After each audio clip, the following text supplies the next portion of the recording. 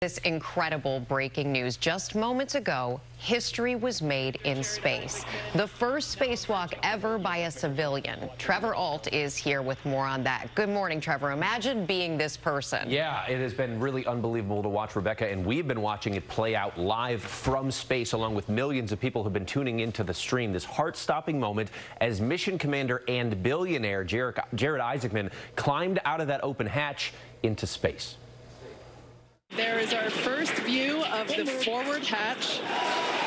This morning, history in space exploration with the first spacewalk from a commercial aircraft. Back at home, we all have a lot of work to do, but from here, Earth sure looks like a perfect world. Billionaire Jared Isaacman and engineer Sarah Gillis, the first humans on a private space flight to walk in space, part of the Polaris Dawn space mission in partnership with Elon Musk's SpaceX. 3, 2, 1, ignition. Launching from Kennedy Space Center in Florida earlier this week after unfavorable weather caused weeks of delays. Very, very excited to fly on my favorite Dragon spacecraft. A four-person team heading up into space, along with Isaacman and Gillis, medical officer Anna Manon, and mission pilot Scott Petit also on board. And around 7 a.m., the aircraft depressurizing, and history was made. The hatch is open. Isaacman and Gillis floating out along that extended skywalker just beside the capsule.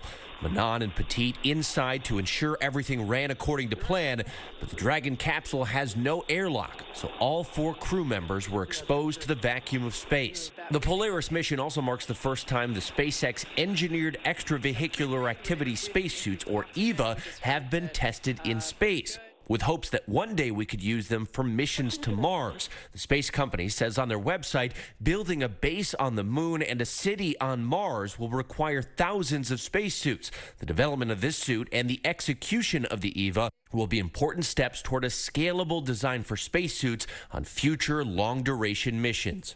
And given this is a civilian mission of this four-person team, the billionaire Jared Isaacman is the only one who had ever been to space before. Two of the crew members, the two women on board, they'd actually spent years training other astronauts, but this is their first opportunity to go up into space. This is also the furthest any human has gone into space since the Apollo missions more than 50 years ago. How exciting for them. Amazing. And the video, they have cameras on the helmets of the space suits, so you can see the Earth. Oh, helmet cam? Yes. Very cool. Trevor, thank you.